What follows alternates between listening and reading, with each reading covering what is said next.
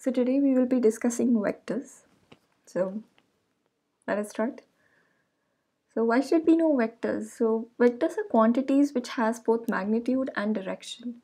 Now everybody in life wants a direction and magnitude to move in that direction, right? So basically internally we are all trying to be vectors. Most of the people around us are scalars. That is, we all have the magnitude to achieve something, but we're generally not very sure about the direction, right? So that is why vectors is important. If you know the math, you know how exactly you should be, working your internal structure such that you have the direction and magnitude in your lives as well.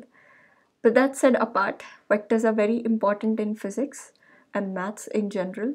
And it's a very big subject in itself. If I was supposed to speak about vectors, it would include quantums and infinite dimensional spaces and all the calculations connected to that. But I don't think this is the right point of time to impart that much of information because this will really confuse everyone. So I'll be discussing vectors in bits and pieces throughout the lecture series. So you need to stick around to understand vectors in detail. I mean, in no way in one video I can cover vectors in totality. So it'll all be bits and pieces, and somebody has to be smart enough to fit in the puzzles together to make sense of what is happening. So let's start.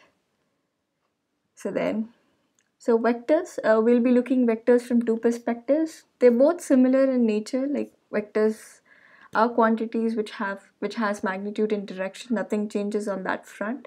But then when you are using it in machine learning techniques and AI techniques, it has a slightly different representation. But when you're discussing them in physics and in maths, and when you're doing a calculus on those quantities, then it is described slightly differently, but they are one and the same thing. A vector needs to have a magnitude and a direction, just to be clear once again. So, so what are vectors? I've said that many times. A quantity which has magnitude and direction. Now we can represent them in two ways. One is vector is a point in space.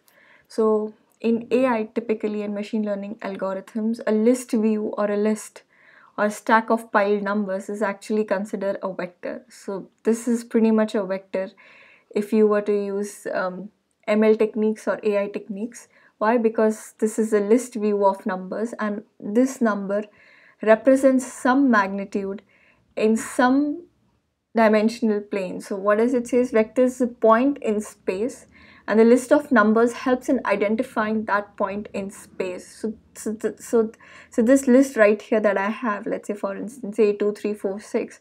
So I can identify this vector in some dimensional space with these list of numbers, right? So I have the magnitude and I also have the direction because of these list of numbers. How so? So this is x, y, z, p, 4-dimensional space, and the magnitude is given by 2, 3, 4, and 6. So I'm able to represent this vector A using this list representation, which is very common in machine learning techniques and AI techniques, all right.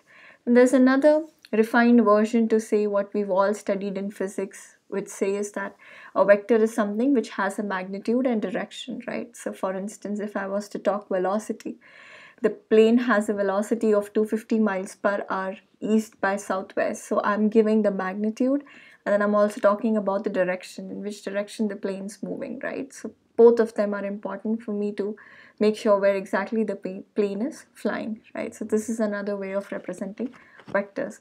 So in this way, a vector can be represented with a directed line segment. The length of the line segment is the magnitude of the vector, and an arrow indicates the direction. So like sort of this. So this is my vector, this is its direction, and this length, let's say if this is 5 centimeters, so then 5 is the magnitude of the vector. Okay, so this is how it is represented in this case. Even in this case, you can actually represent the vector as a line in multiple dimensional spaces and then reorient yourselves to figure out the position of the vector by doing the cosines and sine.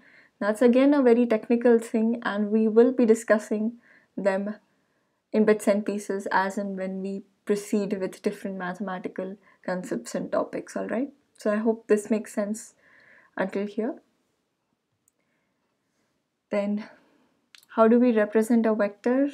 Vector representation is majorly done in two ways. Either you can have an arrowhead on top of the symbol, or you can have a bold representation. Either ways is fine, whatever works for everybody. So then what is the magnitude of vector? Magnitude of vector is given by this relation. It is actually the value what a vector holds. So if I have x and y plane, two-dimensional plane, and I have this vector, and the magnitude, or let's say the length of this vector is 5. So this is 5. This total is 5.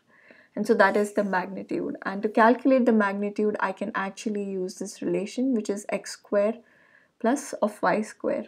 So let us say I have a vector given by a. This is on x-axis and this is on y-axis. So on x-axis, I have a vector which is on 4. And on y-axis, I have it on 3. So here. So how am I supposed to be calculating its value? So it's pretty much Pythagoras theorem. This is 4 and this is 3. So I could do a square root, 4 square plus 3 square, which will give me the value as 5. And so the magnitude of this vector is 5, right?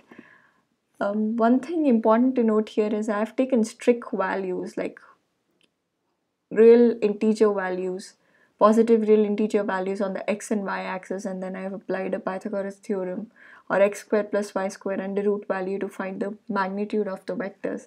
But you can span this information, which you will see later on when we are checking on quantum physics and mathematical models, that you can resubmerge the statistical computation of these vectors and then put a cosine and sine values and then find out the exact magnitude of the vectors in different dimensions. Okay, so this vector might be on z-axis, what I'm trying to say, and then it has its effects on multiple other dimensions, right? And so we are trying to calculate how much of the vector has a value on x-axis, y-axis, z-axis, p-axis if you have multiple dimensions, and that again gets a little tricky as a concept, okay, but that is still doable.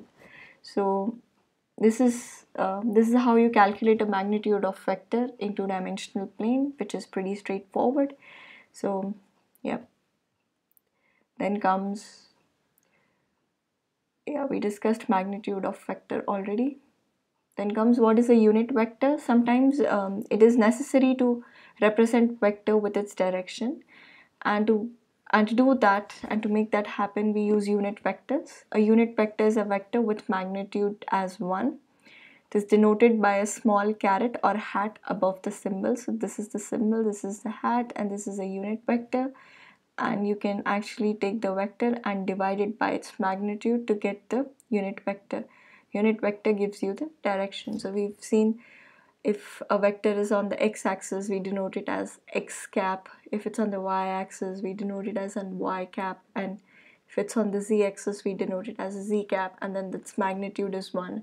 So that's how you're able to figure out on which direction the vector spans, on which dimension. So unit vector is handy in that case. Now that is pretty much it. That was pretty sweet, short and sweet. I haven't discussed anything complex. I hope this gives just an overview of what exactly a vector is and gives you an overall picture. Why should we be studying vectors in the first place? But again, vector is very complex.